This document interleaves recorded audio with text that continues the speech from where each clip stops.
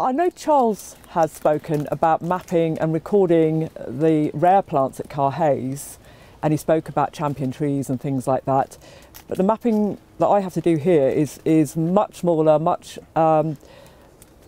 more basic, and it's involved with keeping an eye on the stock plants. And it's a time of great change here. There are big, large new planting schemes going on, but also there's been quite a few fairly heavy storms over the last 2 or 3 years, and some of the really big, beautiful specimen trees have come down, which is a great shame, but then it is also a superb opportunity for new planting. When a tree comes down, it does have a tendency though, from my own personal selfish interest, to take out some of my stock plants. So I do have to go back and check, and this is one of those years when I'm going to have to basically go through all the maps of plants in the garden that are relevant to propagation and redo them and update them. So just to give you an idea, this is one that's in the middle of the process really, which I mean, it is actually described as being one of the original maps showing plants dating back, well, it was plants we would use for cuttings when I first came here, which was about 20 years ago. And as you can see, I've had to go through it, cross out ones that have died or been run over by a tractor or something, or eaten. There may be a plant that is too old or too weak now to use, so I've made a note of where you'll find better plants. So for example, here with the Ilicium anisatum, we've got a lovely plant growing against a nice warm wall of the packing shed, so we can get good cutting material off that. There's one or two things I never found the name of, to be honest. Yeah, there's a little bit of advice about, this is Carhays lavender. That's quite a challenging one to collect in terms of cuttings. We also get it from Carhays, but the plants here are planted right on the edge of the pond, so you do have to be careful. Over the years, people have taken the material that's easy to get, and now you have to sort of go down onto the bank and come at it from the other direction. But it's very easy. It's a really good example of how you can actually damage your stock plant and weaken it too far so that you can't then use it. So we only take a small amount every year, and they take quite a while to get going, but they do have quite an unusual appearance because the foliage is variegated.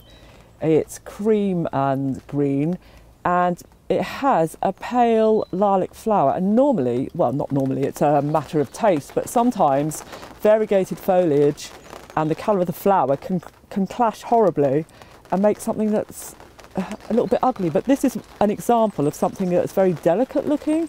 It's a very gentle colour combination, and I think it works really well. Yeah, this is one of the original maps, updated but with the old information on it as well. So if I just put that one down a minute. This is an example of a map that was done fairly recently.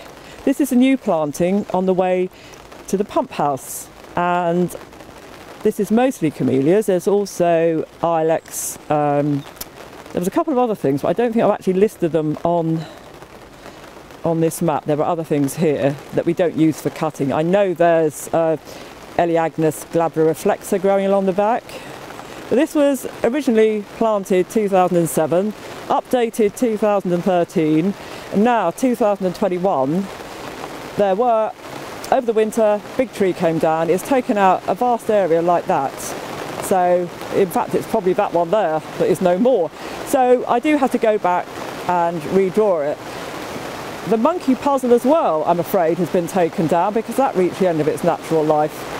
And there is, you can create a problem for yourself when you link your stock plant's location to something else that is growing. Because if that disappears overnight, like a hedge, you have no way, really no sure way of locating it until it perhaps flowers.